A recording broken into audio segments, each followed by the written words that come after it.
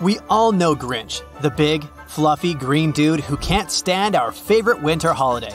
The character was created by Dr. Seuss, and he first appeared in his book in 1957.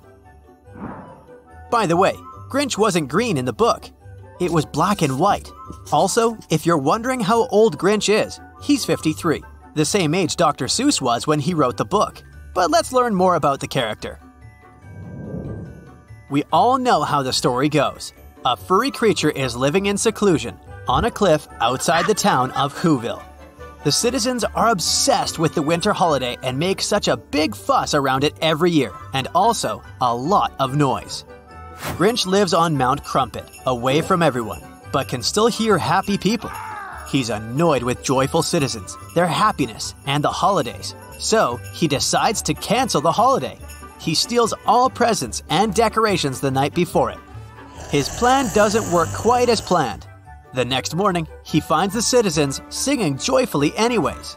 This makes him understand that the holiday spirit isn't about gifts and decorations. So, in the end, he comes around, returns everything he had stolen, and even celebrates with everyone else. The original story from Dr. Seuss, which only takes about 12 minutes to read, got immediate recognition and became a symbol of the winter holidays. There were offers to animate it, but the author was very resistant to animating any of his books, for several reasons. Reason number 1. He didn't want the series to become more famous than his books and didn't want a movie or animation to be the first thing people think of when they hear about his work. The second reason is that Dr. Seuss was super meticulous and he felt like no one could fit his standards. In the 1960s, a guy was continuously approaching him with the idea of animating the Grinch story. The guy was a great animator that was as perfectionist as Dr. Seuss himself, and he broke the ice by sending the author an amazing depiction of Dr. Seuss's famous character, the Cat in the Hat. After some negotiations, Dr. Seuss gave his permission for a TV adaptation of Grinch.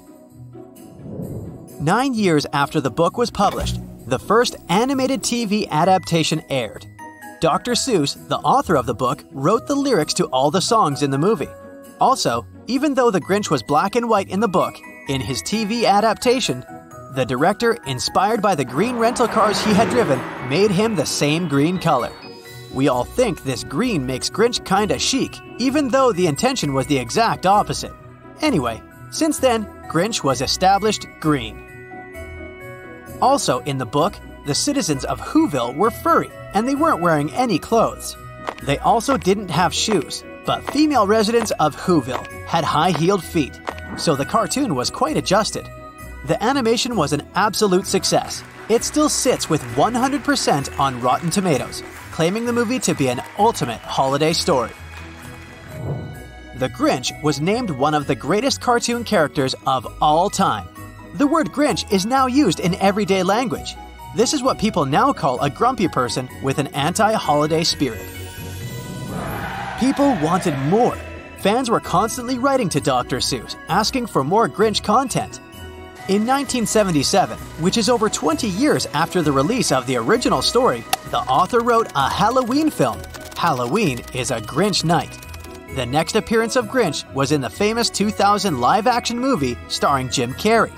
The movie was so exciting that even Queen Elizabeth II herself attended the London premiere in London. The movie got mixed reviews, but it's widely loved by people across the world. And Grinch is one of the actor's most iconic performances. Other actors who were considered to play Grinch were Eddie Murphy and Jack Nicholson. The role wasn't easy for Jim because of the heavy makeup he had to get into every time to become Grinch. The first working day lasted about 8.5 hours. However, rumor has it that the preparation was so long that the actor almost quit the movie, saying that it was too much. Gladly, a solution was found. A CIA counselor was hired to teach Jim suffering resistance techniques to help him go through the makeup process, which was pretty complex. It would take around 3 hours to do the makeup and get into the costume, and an additional hour at the end of the day to scrape the makeup off the actor's face. Jim Carrey went through the makeup chair around 100 times. This is 400 hours or 16 days in total of just sitting still in a chair, doing nothing. and not even being able to itch whatever was itching. The actor said that after going through it so many times, he learned to be the calmest person, no matter what. Still, the way to Zen wasn't easy. The director of the movie decided to support him. One day, he got all the makeup and the costume on too, and spent the whole day on set directing, dressed as Grinch. When Jim first saw the director in the costume, he thought it was a stunt double and got angry, saying that the dude looked nothing like him. Just imagine what it looked like when two Grinches were interacting on set, a taller one and a shorter one. I'm sure that everyone around had a blast. By the way, the fur that is used in the costume is yak hair that's dyed green. The yellow lenses were important so that no one recognized Jim behind the costume and could only see Grinch. Those lenses were the biggest problem and were hurting a lot. At times, Jim absolutely couldn't tolerate them anymore, so in some scenes, he acted without them, and they were added later in post-production with CGI. But what happened to Grinch after the day when he decided to celebrate with the people from Whoville? He probably lived happily ever after there with his new friends, but fans have a theory even about his afterlife. They say that Jack Skellington from Tim Burton's movie is the Grinch in the afterlife. Let me spill some facts. First, Tim Burton could have directed the 2000 Grinch movie, but in the end, the director's chair was given to Ron Howard.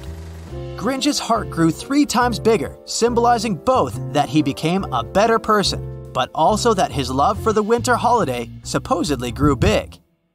Supposedly, Grinch loved the holiday for the rest of his life, so if he really became Jack Skellington in the afterlife, it explains Jack's sudden obsession with the holiday.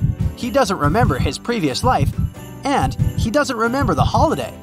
But he immediately gets obsessed with it because his heart remembers the love and it draws him. But also, both characters have cute sidekicks. Both of them have dogs. Grinch's dog is Max, and Jack's dog is called Zero. Zero can very possibly be Max as a ghost dog. There's no official confirmation or even comments regarding the theory, but it's an interesting suggestion, and if the movie does exist in the same universe, I'd say that it's a perfect way to combine them. There's another fan theory that possibly explains how Grinch got his dog.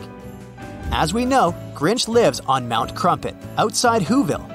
Every year he gets unwanted gifts from the town that citizens dump in the trash chute.